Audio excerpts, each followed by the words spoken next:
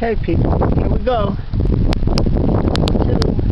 Mgtd hand crank start. I haven't seen anybody put a video out there with a crank start. This is the crank, the original crank into the car. Then a piece of steel, some type of rolling device. At the tip, we have I don't know, a peg going through, a piece of steel rod going through. That hooks into the front of the engine. The bumper is cut out to accommodate the pin, as so. Goes into the engine. It gets, now give it a quick crank. And there you go.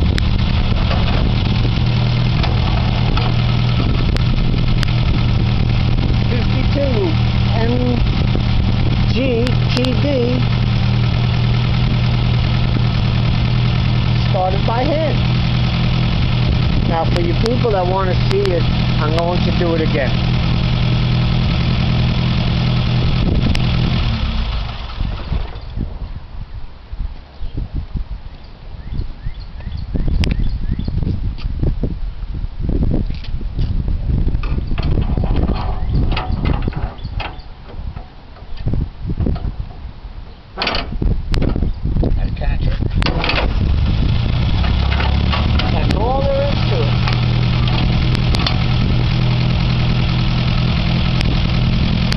Oh, what I should do, should show how it grabs in the engine and that little gear that's on.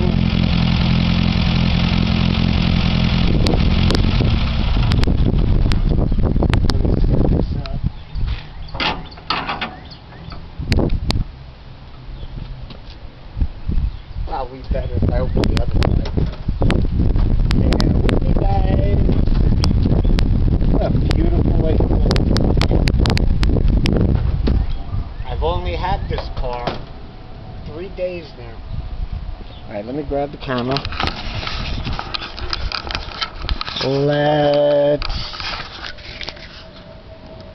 Okay.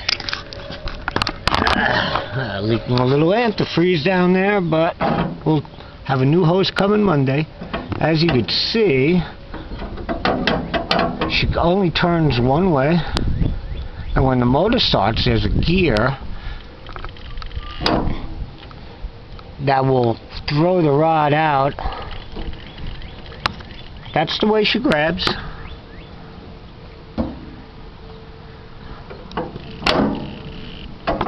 I'm just going to take her out. And if anybody has any more technical information, post your comments. I'm sure there's other new MG guys like me that need help. Alright, see you next video. I'm looking into doing the rear end oil. Also, everybody, if you get a new MG, be careful. I just looked over here and it seems the car is a positive ground. I'm not familiar with that. I'm going to have to do some reading up, but battery cables negative hooked into the starter switch.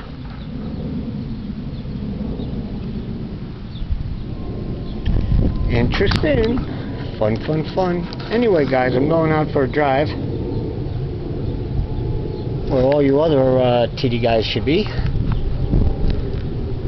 Don't forget, life's too short to be driving the wrong car.